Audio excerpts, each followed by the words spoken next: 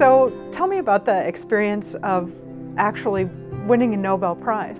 What happened, you know, they try to keep it very much under wraps, or who's going to win, and they actually don't make the decision, they have final decision until the day of the prize, but they do that around 11 o'clock in the morning, then they try to get the word out.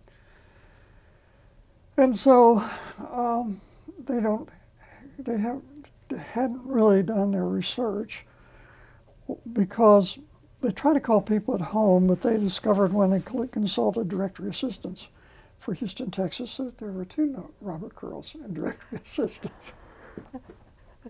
The other Robert Curl has since passed away. So,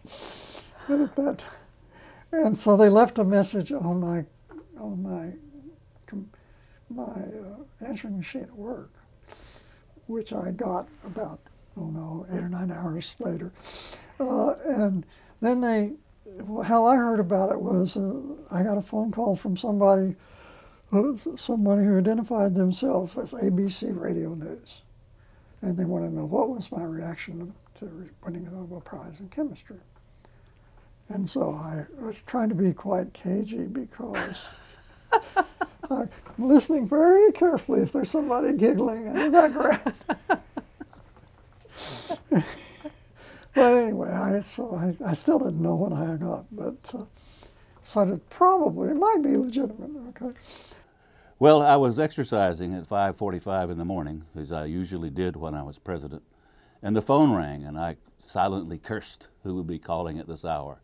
It was our chief of public affairs calling to tell me that they had been informed that Rick Smalley and Bob Curl had won the Nobel Prize for chemistry.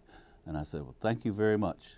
So I put the phone down. The first person I called was the chair of our board, Charles Duncan, to let him know, woke him up, that was okay with him. And then I called a previous president, Norman Hackerman, who I knew from his habits would be awake. And he answered the phone, and I said, Norm? Yes, we won. Okay, good. He knew what I was talking about. We won. And I said, what do you think that's going to mean for Rice? And he said, I guess we'll be as famous in Texas now as we are in the rest of the United States. What happened that made it legitimate, really, was I did come in and tell my wife, this actually my sister and her husband were there, that I just received this prize, and so I probably was real. And I recall her reaction. I don't think she recalls it this way. Something along, that's nice, dear. She was kidding. So in a few minutes, Bob Wilcott, who was almost one of my classmates, who's a year behind me at Rice, pulled up in front in his car, said he heard it on the radio, and so I believed it then. You believed it then? For sure. And so I didn't get anything done that day that I had planned on getting done at all. No, that would kind of be upsetting to the regular order of business. When did you talk to Smalley? Well, Smalley was he was on a speaking tour, and he was at the University of Connecticut. Okay. And he got the word, and I don't know. He was actually in this hookup. He got the word, I think, to be early enough to be in a hookup, because there's a famous picture with me, sort of. I can't remember exactly. I think I was at a podium or something like that, and there was this big screen with Smalley looming over me. Oh yeah, yes, I've seen that. I've seen that. So big day, safe to say. Yeah. Yeah, it was a big day. Yeah, it was a very big day. As I said, nothing happened that day that I had figured was going to happen. Did it feel satisfying? Well, yeah, I mean... it's just hard to imagine what that would actually feel like. I mean, the best day I had was the day my granddaughter was born. Yeah. And I felt satisfied that day. Yeah. I've never... It's kind of hard to explain. Yes, it's positive. It's a very positive experience, okay. And very many of good things have happened as a result of this. And I certainly am happy to get it.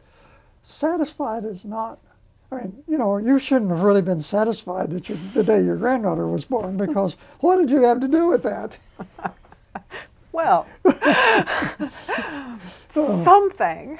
But, well, I mean, I probably, what? So I think I see what you're saying. I mean, what, the discovery of the fullerenes was an accident.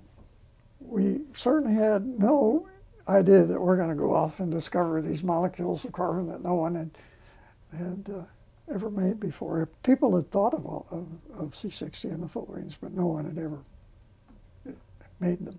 There was a synthetic organic chemist that tried to make C60 more than one. But yeah, but before we it was an accident. It was I mean, but yeah. it wasn't like an uncontrolled accident. No. I've got something to thank you for. Okay. Thank you so much for talking to me for so long. You're welcome. And you know, I just really enjoy that you're such a rice guy. I mean, you really are. You're our own guy, and I recognize who you are. I understand how you got here. I understand what you got from here. And I'm glad you came back. Yeah. Thank you. I'm glad I came back too. It's been great. I mean, and I would have had to look for a job if you hadn't called me.